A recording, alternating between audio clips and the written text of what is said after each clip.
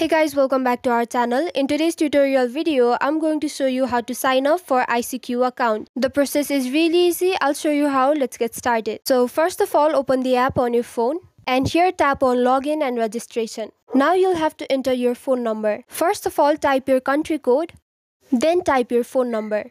After you're done, tap on continue. Now you'll have to allow the app to access your phone call logs, so here tap on allow. Now wait for a few seconds.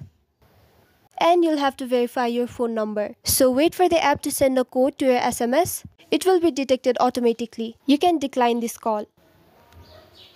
Now on this page, you'll have to enter your credentials. So enter your first name and your last name.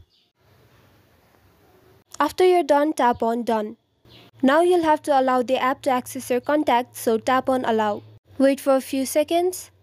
And the account has been created. Now you can start using the app. So this is it for the tutorial. I hope it was helpful. Don't forget to like the video and stay tuned for further tutorials. Thank you.